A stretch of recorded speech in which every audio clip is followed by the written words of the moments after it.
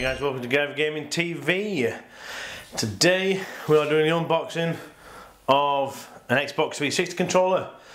This is from the Xbox Design Labs that has recently started up in the UK.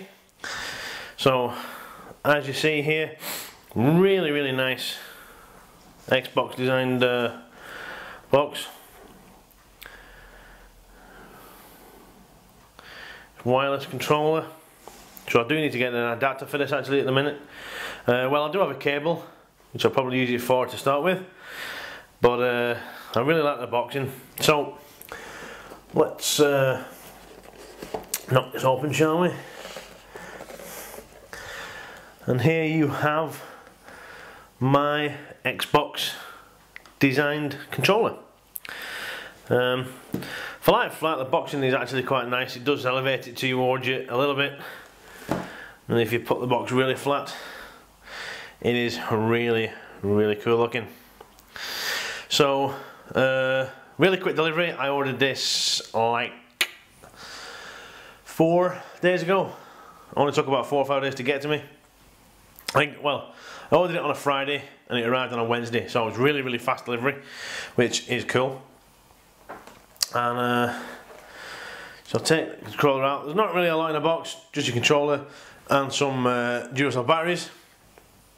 As you see, you're not in yet. But let's move the box out of the way and take a closer look at the controller. So as you see here, here's all the usual buttons, and they're all colour configured to my likings and my specifications. So you can colour the D-pad, the sticks, the options buttons there. You can colour the backing basically of the X, Y, BA buttons.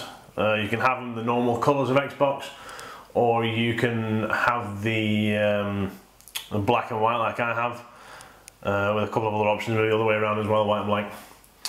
I also have the triggers and bumpers coloured white, and then the back is red. You can also actually have rubber grips on these, which at the minute are free to add. They weren't when I was doing it, unfortunately, as the laser etching was free at one point, but whenever I got around to doing it, that wasn't free. But as you may see, I do have GGTV etched into this, which is a really nice personal touch, as this will be for my PC, hence why this will be colour scheme this way to go with the setup of my machine, which is a black casing and then the red and the white LEDs. Feels really good. It's got a nice grip around the controls, and you don't really need the rubber grips underneath, although they would be nice. They're not necessarily needed. Triggers are nice. You can actually have metallic ones as well, but as I was going for the white, the metallic ones don't quite come off as white, so I just left them as they are, because I was thinking of doing the bumpers and that red, like the sticks and the body, but I thought the white would split it up quite nicely. But it feels really good. All the button presses and clicks are, you know, really nice.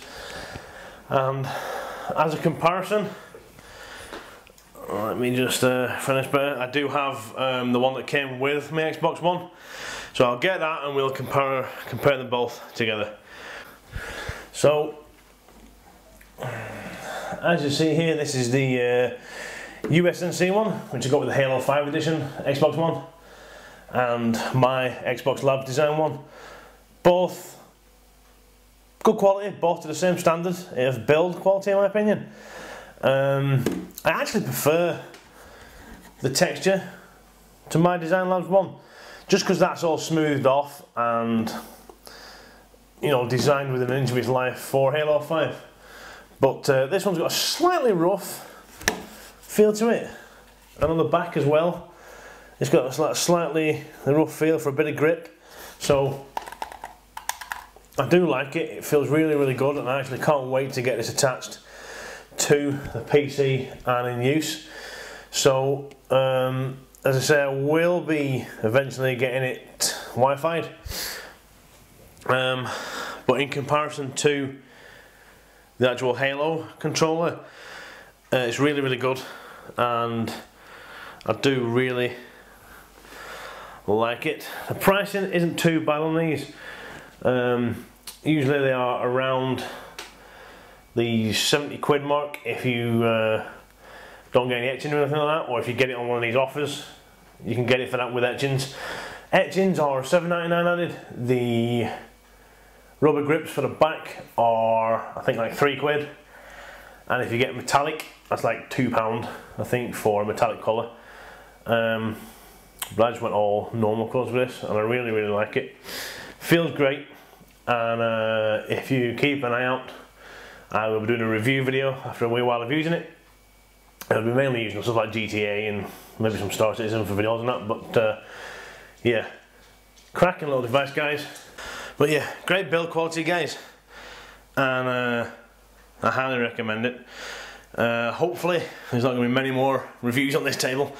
I'm trying to get one set up in my PC room, so unboxings will be hopefully a little bit better looking, but we'll see. But yeah, if you want a custom controller, guys, highly recommend it. There are lots of colours you can pick from, and lots of little tweaks you can do in the colour schemes and stuff like that, which is really nice. And you can really make your own controller, especially with the laser etching. I think that's a nice little touch. So if you're a YouTuber or anything like that, you can actually have one made and then give them away as prizes or something with either the person's name on it, username or like that, or your own, to try and get your brand out there. But I really, really like it. I've wanted one since they came out in the States like over a year ago now, and it's only just got to the UK. So I really like them, guys. Brilliant build quality, quick delivery time after you've designed it and ordered it. So yeah, recommended, guys. And thank you for watching. You know the score by now. Please give us a thumbs up. Any comments, questions, chuck them down below. And please subscribe to my other social media outlets to keep up with news on gaming, peripherals, and all that good jazz. So thanks for watching, guys, and see you later.